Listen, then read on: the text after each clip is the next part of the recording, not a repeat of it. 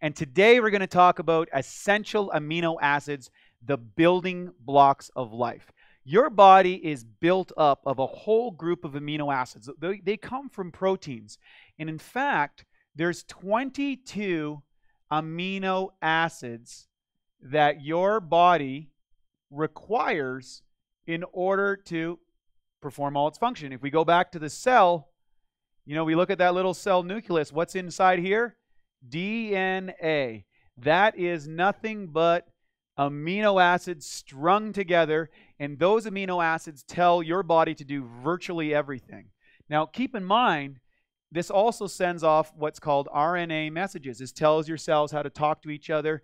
Your neurotransmitters inside your brain, in order to make your brain work properly, in order to build your muscles, regenerate your organs, you need amino acids. And keep in mind, amino acids come from protein, but protein per se, like, people go, well, Wade, where do you get your protein? It's not all just about how much protein you're consuming. It's your ability to turn protein into amino acids. And why we have spent so much time talking about digestion, assimilation, and enzymes and probiotics, because we want to optimize your ability to convert protein into amino acids, because without it, the bottom line is you can eat all the protein you want. It's how much you get into the cell. If you go back to our lesson, our talk on digestion, and we broke that all down for you, got to realize is your ability to convert this. Now, here's the thing. There are what's called 8 essential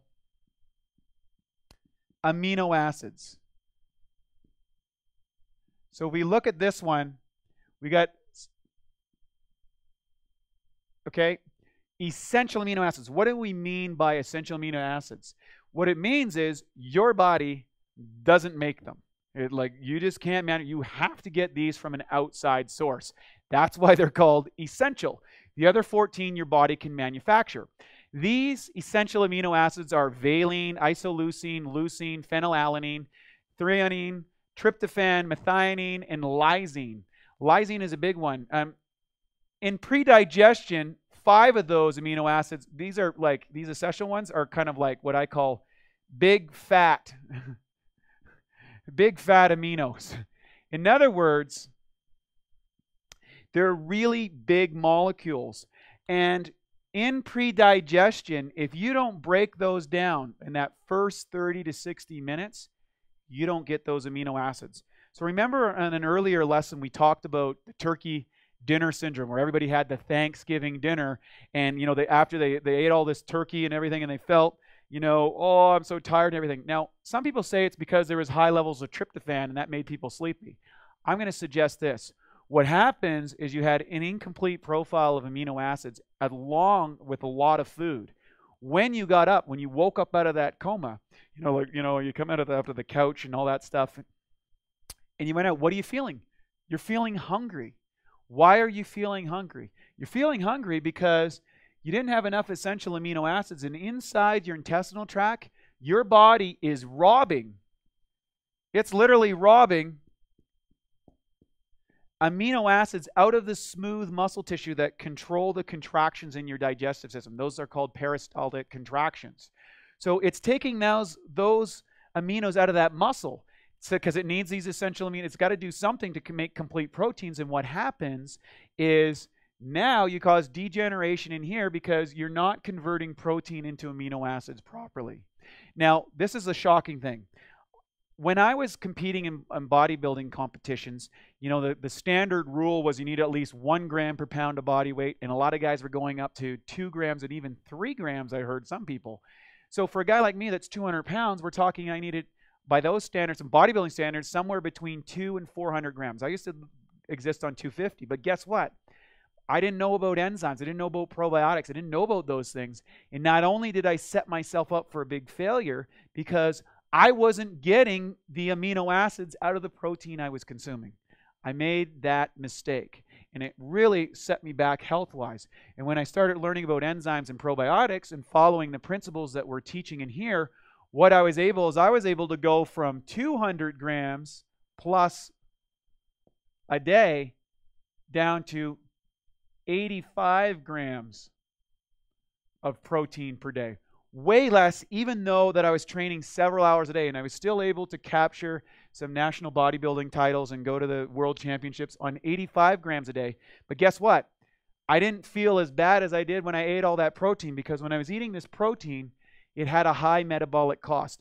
And just so you know, there's a lot of diet strategies out there that kind of build on this thing. What they do is they have a high protein or high fat diet and very, very low carbs. And what happens is this creates a high metabolism. So in other words, your body starts working really hard to break down all the protein and all the fats, and it's converting this. Number one, you're creating a lot of acids inside the body, and number two, you're exhausting your bucket of resource. Remember, we went back to the bucket theory about your lifestyle and that burn rate. So there, believe me, I've done this. So there's a danger in that. If you're going to do that program, be like my business partners who lean towards this a little bit more. They take their enzymes and probiotics. That way they ensure that they're getting this digested. Because here's what happens if you don't. If you're not using enzymes and probiotics to get your amino acids and that sort of thing, what happens is you're building up undigested protein. We talked about this in an earlier lesson. Undigested protein is going to be sitting somewhere in your intestinal tract. This is food for the bad guys, the bad bacteria inside your body. And they start producing all those toxins, take over your brain, start making you think weird things, feeling depressed. They also start slowing down the elimination of food. You start feeling that bloated feeling, that tired feeling, like I don't have the energy and stuff. Undigested protein is a real problem. And particularly in North America, we generally eat a lot more protein than we need. But the thing is we're not breaking it down into those essential amino acids. And by the way, a lot of people are like, oh, well, you can't have a complete protein diet on a plant-based diet. Well, that's not true. Number one, hemp has all 22 amino acids. It's probably the best plant protein out there, and it's easy to digest, has lots of fiber in it, which keeps the elimination going. But if you look at most plant proteins, most of them have the essential amino acids. So guess what? You can have a complete diet. I'm living proof, and so are our clients. And I'm not saying that you have to be on a completely plant-based diet, but don't fear it. I had a fear one time. I thought if I was going to eat just plants, I would just dry up and blow away. And I can share with you, it's not the truth.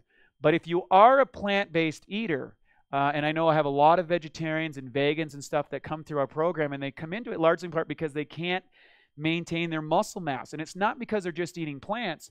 Oftentimes they're attracted to those diets because they couldn't digest protein in the first place. They were having troubles because their digestive system had been compromised. They didn't have the enzymes present. They didn't have the bacteria. They got a bum deal maybe in genetics-wise or whatever. So although oftentimes they lose a lot of weight and get to a certain level of health, they weren't able to optimize themselves. And that was quite common in the raw food community. I was a raw foodist for over 2 years.